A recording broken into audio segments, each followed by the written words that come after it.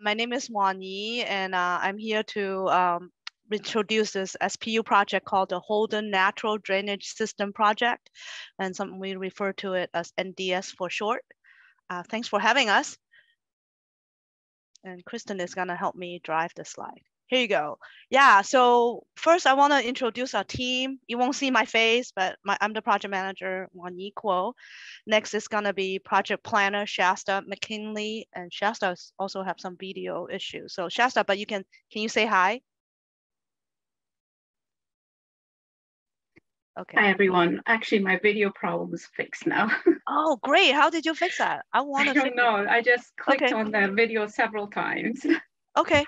All right. Next, we'd like to introduce to you our project engineer, Kristen Ramey. Can you hold up your hand and say hi?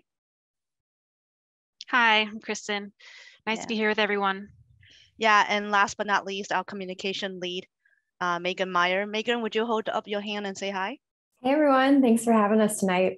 Yeah, and to the right is my contact information. You know, if you have any questions, any concern, any idea, or just want to give us a, hey, good job, here's my information, my phone number, and this is the project website that also has a listserv already set up.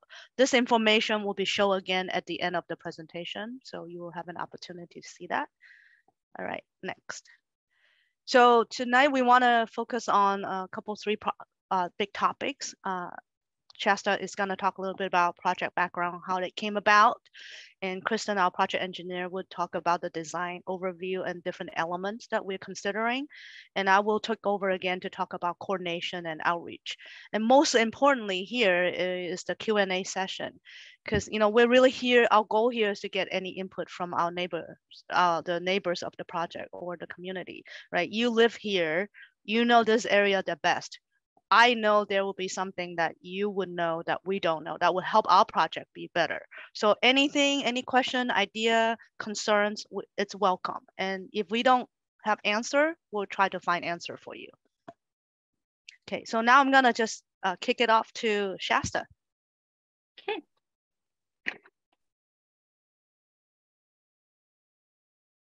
Thank you, Kristen.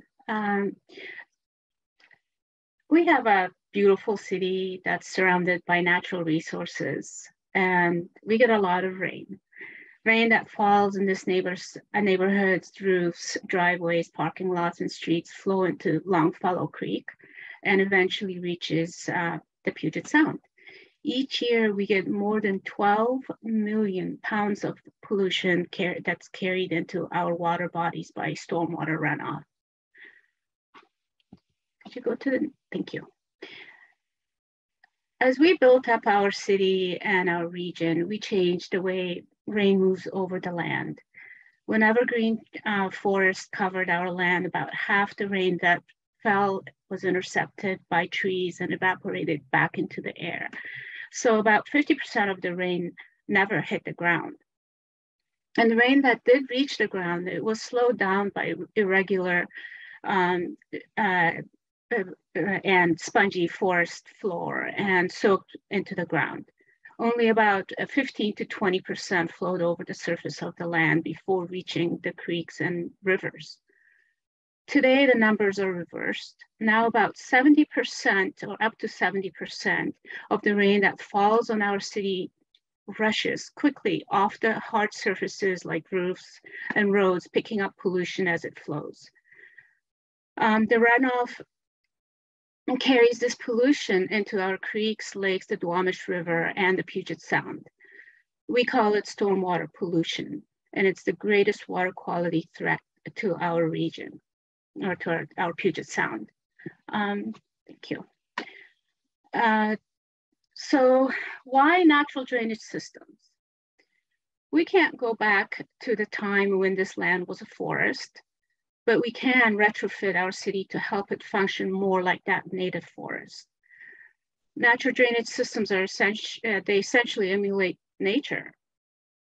They collect rainwater and remove pollutants before reaching the creeks and waterways.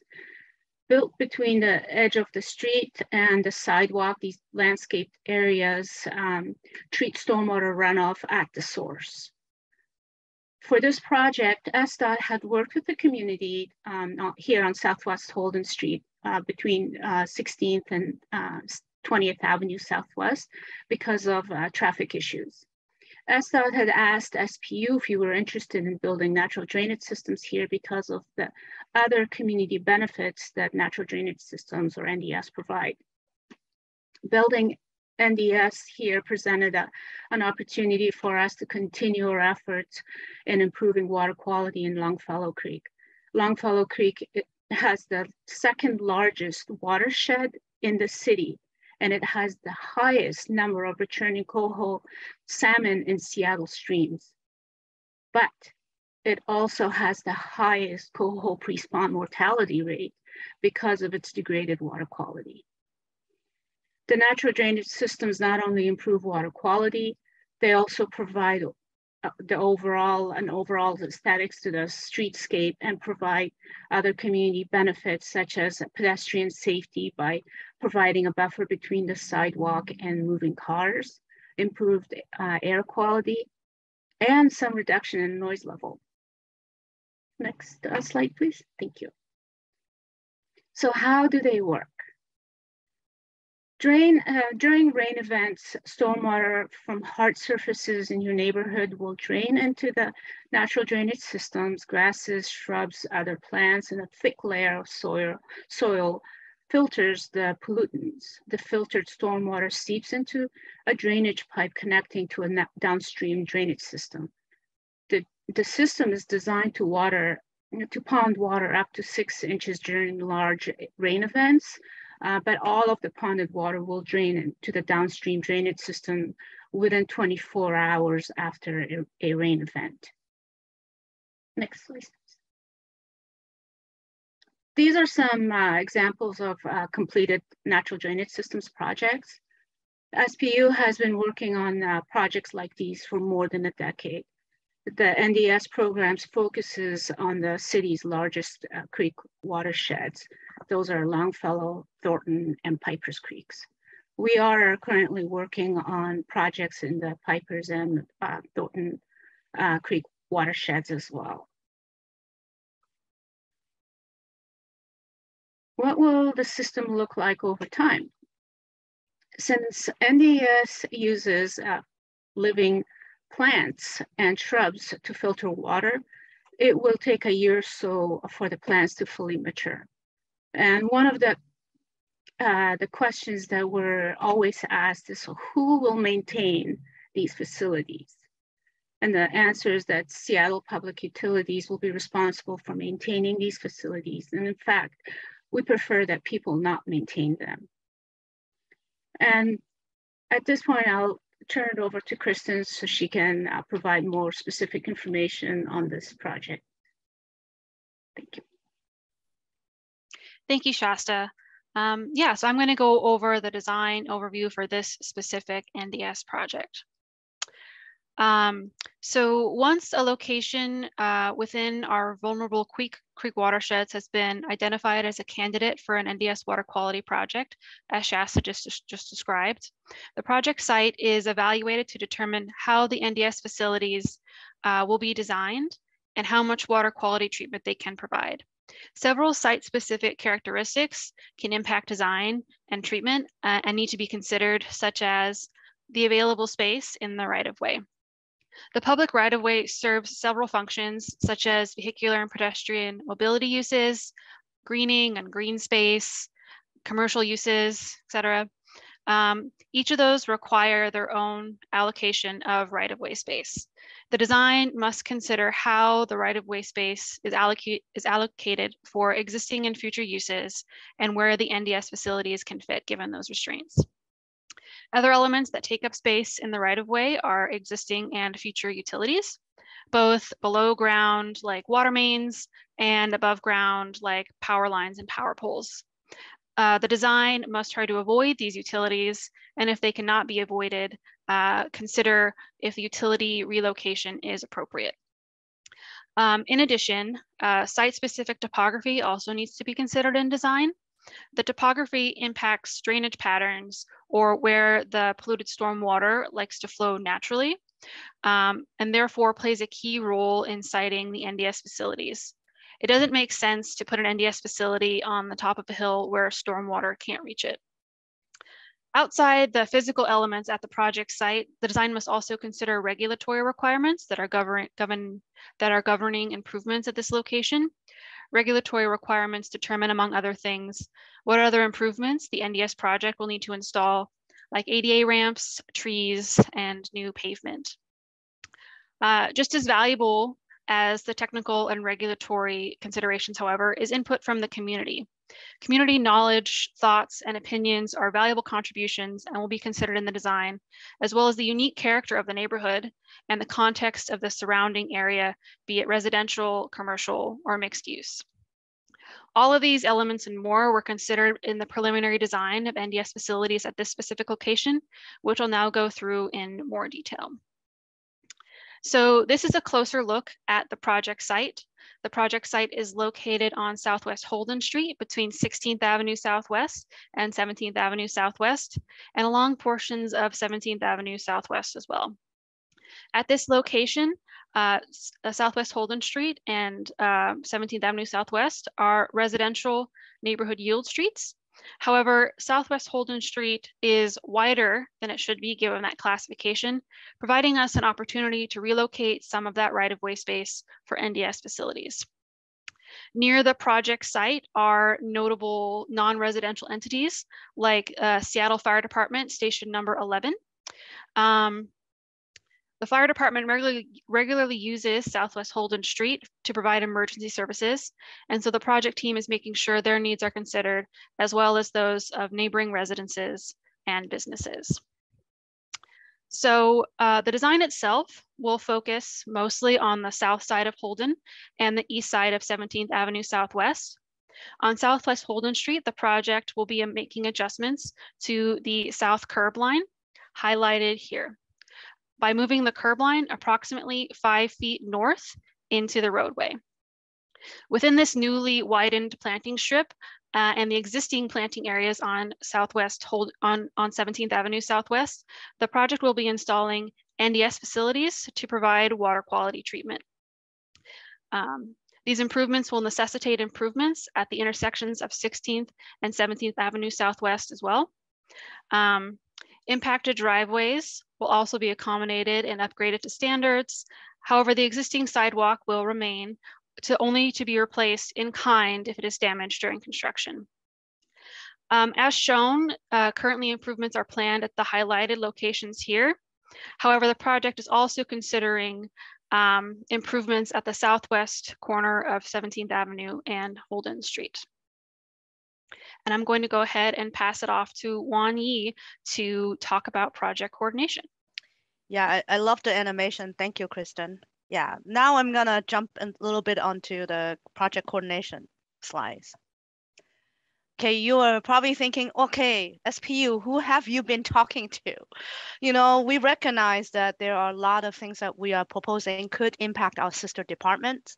So internally, we have had several conversations with different sister departments, such as Department of Transportation, because they actually govern the right-of-way. So they give us a permit. The urban legend might be that we get a wing and go ahead and do our work, but we don't. We still have to get permits just like everybody else. So so we've been talking through Department of Transportation, and through them we've been talking to the fire department. As Kristen was alluding to, you know, fire department use the Southwest Holden as their primary route to go to a lot of places. So we are definitely interested in hearing from them. And also Seattle City Light, because they actually own some pretty important power line, especially the one that's on 17th and Holden. So internally, we know there are still a lot of things needs to be hammered out, but we have had like several conversations, and we will continue to have internal conversation like these with our sister departments. And then you might be thinking, well, okay, now you're talking to your own, you know, sister department. What about outreach? So we have been actually doing quite a bit of outreach. The the constituent we're trying to reach to include the businesses like the 7-Eleven, there was the learning center, there's a coffee shop, there's a teriyaki place. So we've been trying to reach out to these business owners and also the resident along the project area. Of course, we also interested in talking to community groups such as you guys, HPAC, because that's really one of the fastest, most efficient way for us to push out information. And we actually just talked to, just connected with West Seattle Block. We have already heard back from some of the audience about their questions and concern. And we will talk to Seattle Home Zone neighborhood people. And you may belong to one of the listserv of the Home Zone program. So you may hear from us again. So definitely we're going through what we can to reach out to as many people as we can. And the activities that we'll be doing or have done already includes the door knocking. Actually, my coworker Megan that you saw, and also Sam was also in this call. The three of us went out yesterday. Oh boy, it was raining a cold. And it was not fun, but we got to meet a lot of one-on-one with a couple homeowners, thanks to the homeowner who told us that he planted a tree in the right of way. He would really love us to save it if we can. There was this couple that has the cutest dog, and they told us that they want us to plant our NDS in front of their property. And this man basically invited us to his garage so that we are not when we talk to him, so we're not drenched. So we have a lot of conversation with the folks, and we consider it very successful because we didn't get chased by dogs. We didn't get yelled at. So it was great. And we got some really good support and information. And we also have sent out letter to explain our project to the neighbors of our project. And we probably will send out more letters later on. But right now we're focusing on, people who will probably be directly impacted by a project. Then again, we have a project website. We have our email listserv. You can sign up to get information and updates. And of course, we're doing presentations such as this to push out our information to our community.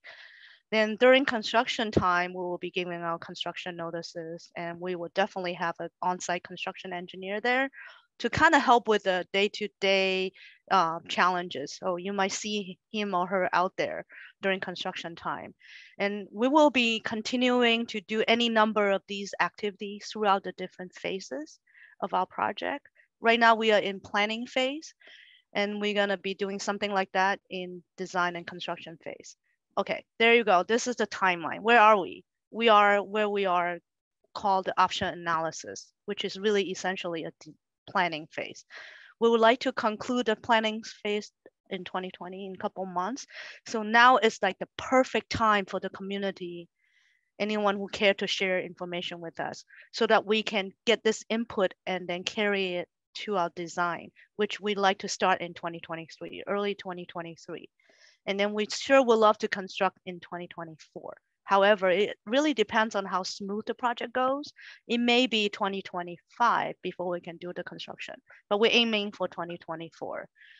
And one of the questions about timeline usually I get from people are like, they are like, well, how long the construction is gonna last? Because that truly will impact, the people who live around the project. Well, at this point, we don't even have the project really nailed down. We're not in design, so I can't give you a very good answer, but I know that it's not fair to just tell you it's coming and not give you any idea, right? So I'm gonna put myself out there and just say probably about 3 months, but please don't hold it against me. I won't know until the project is in a very good place. All right, so next.